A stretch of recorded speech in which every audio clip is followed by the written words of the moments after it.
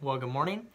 Today's devotion is on Psalm chapter 1. So let me read that for you, and then we'll do a little bit of devotion on it.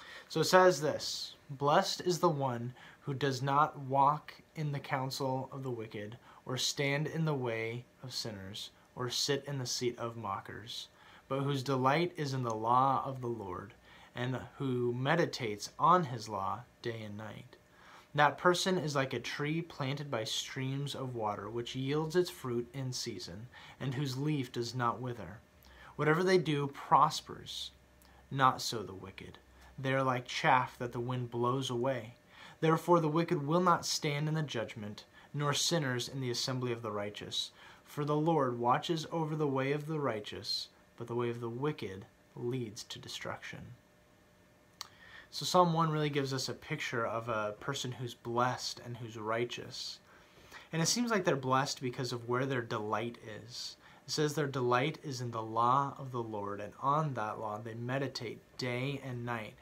And as a result of that meditation, they're described as like a tree planted by streams of water, consistently yielding fruit, deep-rooted.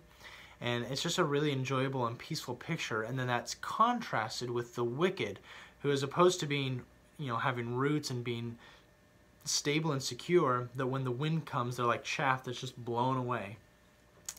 And so I want to encourage you during this time, when you may be spending more time at home, to spend some time meditating on the law of the Lord. Now, we should be doing this regardless of what season of life or what time we're in.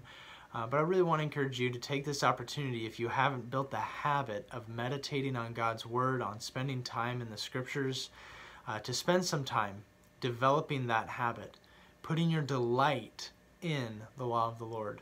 And you'll find that as you do that, you're spending more and more time with the Lord Himself. He's speaking to you through His Word, and you'll find that you end up becoming this blessed and righteous person. And the more time we spend with the law of the Lord, the more time we spend with Him, the more we're going to become like that tree planted by streams of water, enjoying stability, security, and peace in whatever season of life we find ourselves in. Notice it says that they yield its fruit in season, and whose leaf does not wither.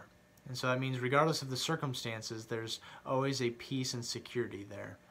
So anyway, that's the encouragement for today. Hope it's helpful to you. We'll see you tomorrow.